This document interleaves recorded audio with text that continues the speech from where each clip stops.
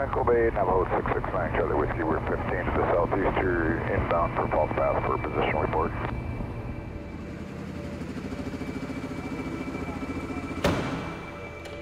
Morning, Tom. This is Ken down in Coal Bay in 735 Hotel Bravo with the flight plan. Go ahead, sir. Give us 4 hours en route. We've got 4.5 hours on the fuel. 2 souls aboard. Sky conditions broken 2,500. Overcast 3,200. Izembek. It's a national wildlife refuge in western Alaska that few people even know exists. Over 2/3 of its area is designated wilderness, the highest level of federal land protection in the United States. For years I had been hearing about pressure to build a road through the Izembek wilderness to connect 2 communities, and I learned that a survey had been conducted to mark the proposed route. Little visual documentation exists of Izembek, so I came here to photograph and discover for myself what inspired the protection of this little-known place. Sky conditions broken 2,500. Overcast 3,200.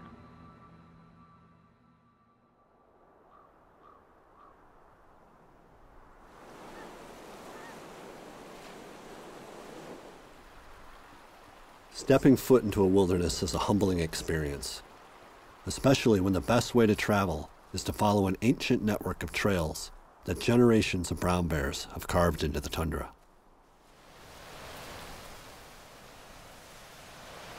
It's late summer, and except for the constant wind, the landscape is relatively quiet.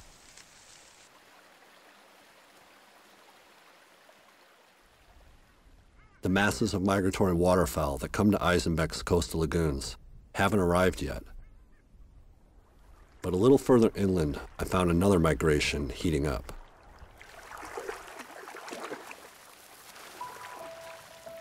Hundreds of thousands of salmon, chum, silver, pink, and sockeye, pouring into Izembek's streams and rivers to spawn. And where there are salmon, there are bears.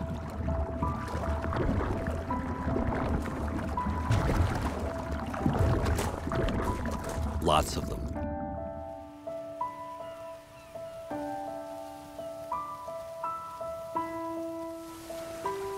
Bears of all ages congregate here to hunt for easy prey in the shallow riffles and pools.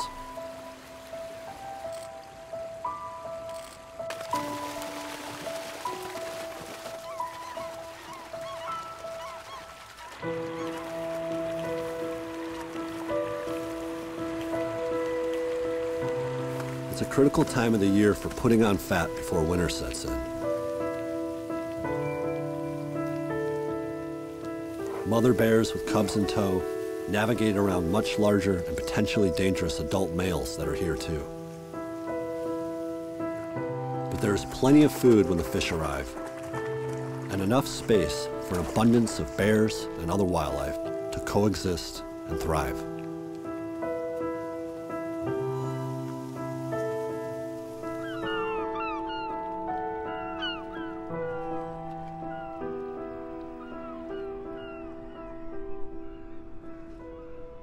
Izembek lies at the end of the Alaska Peninsula. At 310,000 acres, it's the state's smallest wildlife refuge. But it protects a unique convergence of land and water that is extremely productive for wildlife. Rivers and streams descend from the highlands, providing habitat for spawning salmon that attracts some of the highest densities of brown bears in Alaska. 2 brackish coastal lagoons, Izembek and Kinzerov, offer rich marine environments for a diversity of waterfowl, shorebirds, and marine mammals. In between the lagoons, a narrow, low-lying isthmus of tundra and wetlands serves as a vital corridor for the seasonal movements of bears, wolves, and caribou, and habitat where migratory birds nest and feed.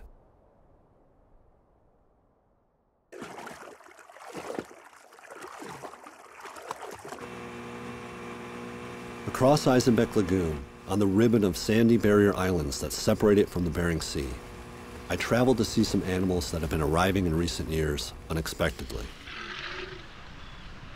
Walrus.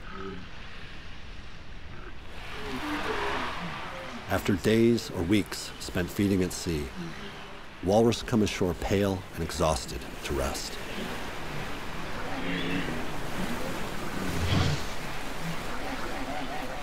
As if dragging their 2,000-pound bodies onto land wasn't hard enough, they are met with the jabbing tusks and protests of rival males. At times, the entire mass is alive and jostling, until bodies redistribute and the herd settles and sleeps.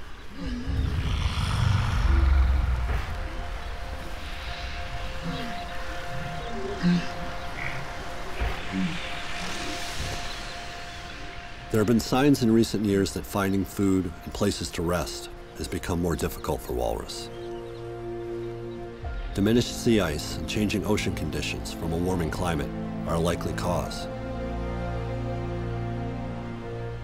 Whatever the reason for them being here now, their undisturbed time resting ashore is critical to their survival, and they found refuge at Izembek.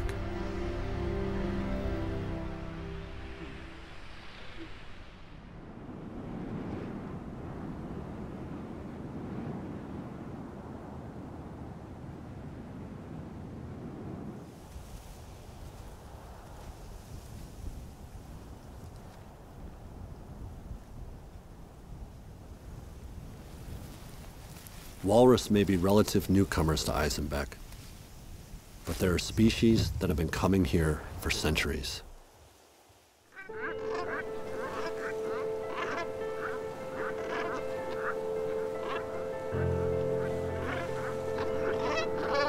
Virtually the entire world population of Pacific Brant, around 200,000 individuals, arrives each fall. We've just come out to this lagoon and there are insane numbers of birds here.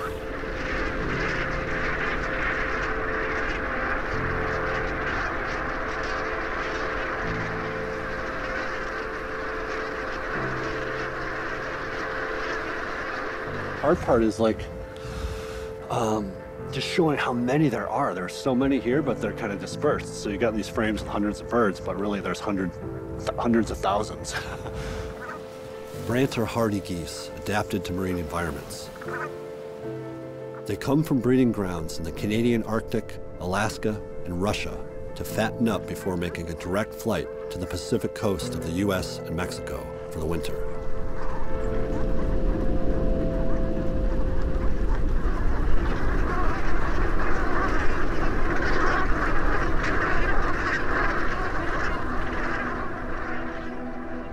They're here for one reason: to feed on the vast meadows of nutrient-rich eelgrass that lie just below the surfaces of Izembek and Kinseroff lagoons. Eelgrass fuels their long journey, and these beds are among the largest in the world. For Brant, Izembek is the linchpin of their annual migration.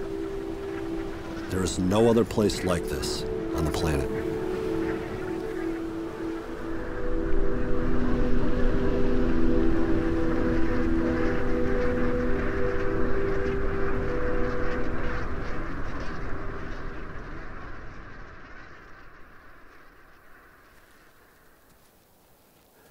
How do you find anything in this?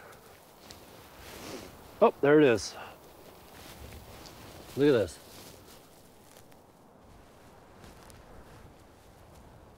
In my last days at Izembek, I set out to look for the survey markers that mark a proposed road corridor through the wilderness, and to imagine what that might look like. We've seen the maps and where the road is supposed to go, but we want to see the actual locations. A half a mile from the edge of Izembek Lagoon, in the narrow isthmus of land at the heart of the refuge, I began to find them. There it is. Right here. We've been in Izembek now for 6 weeks, and I'm sitting on top of a hilltop that really is at the heart of this refuge. Off to this side, you can see Cold Bay and Kinzeroff Lagoon and the Pacific. Off to this side, Izembek Lagoon and the Bering Sea. And when it's clear, ahead of me and behind me, these great rims of volcanoes and glaciers. The proposed road would connect the villages of King Cove and Cold Bay. Winding approximately 20 miles across the refuge, it would bisect the isthmus. The plan calls for the removal of hilltops, the filling of wetlands, and gravel quarries to be excavated along the road's length. The U.S. Department of the Interior's assessment of the likely effects of the road include profound negative impacts on wildlife use of the isthmus. The road would damage wetlands and watersheds and introduce traffic, noise, and increased human activity, changing the refuge forever.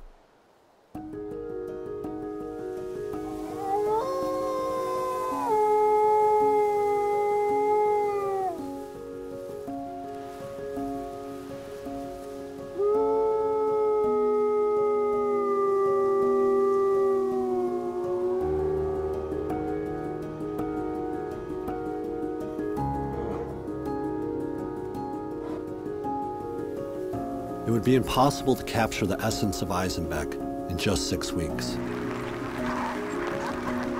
Hopefully this won't blow away. But I feel fortunate for the time I had to try and to immerse myself in this place.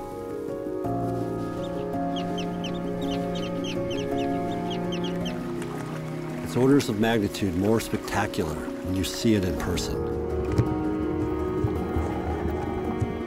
When you know that it exists.